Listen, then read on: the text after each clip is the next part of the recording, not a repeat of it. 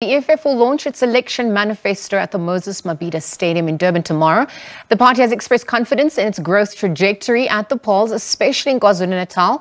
The manifesto will be centered around its 7 cardinal pillars, which include land expropriation without compensation, free quality education, and the nationalisation of mines, banks, amongst others. Now, SABC News reporter Vusi Khumalo spoke to EFF Secretary General Marshal Dlamini.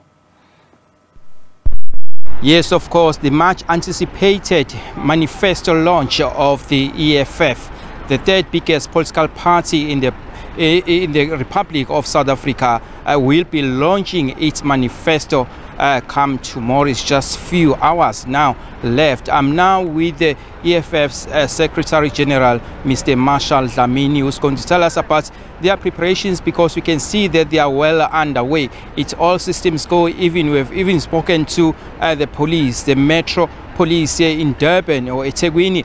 Just take us through about the preparations that you have been doing. We've been seeing the EFF crisscrossing the length and breadth of the country, having also heard Malema, the president of the party, saying that some of the party officials, such as the deputy president, Shibambu, will be deployed as early as November from last year. No, thank you, and greetings to your viewers at home and to yourself, brother. We are ready. Tomorrow we are launching the People's Manifesto.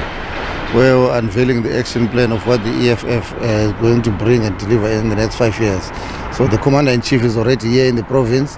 He has visited different communities, including visiting institutions of higher learning.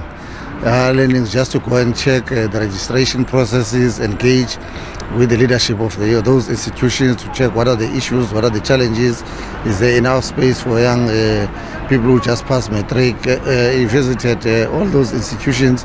He's around. We are all here. The Deputy President has been here since November, after he was deployed after we finished our election workshop.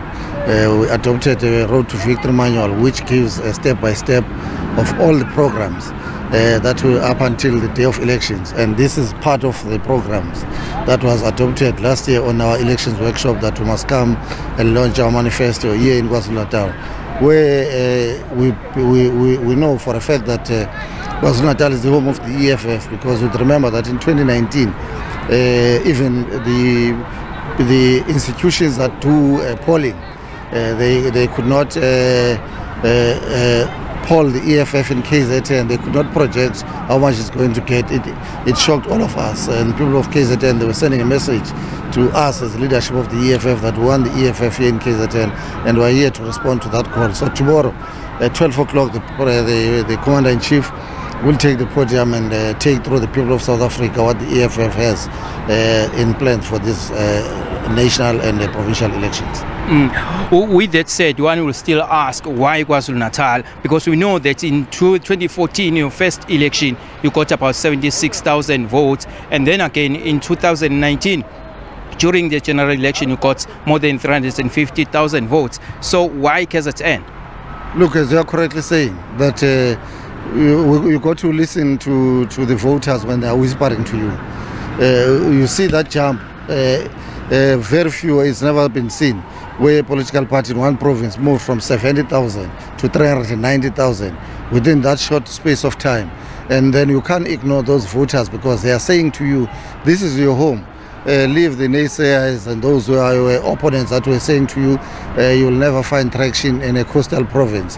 KwaZulu-Natal were here, and we want the EFF to come here. So there's no way, if you are a leadership that listens to your constituents, to your voters, you could ignore that. They raised their hand as early as 2019 that when you come and unveil the manifesto amongst other provinces, you must remember us, and we've responded to that call.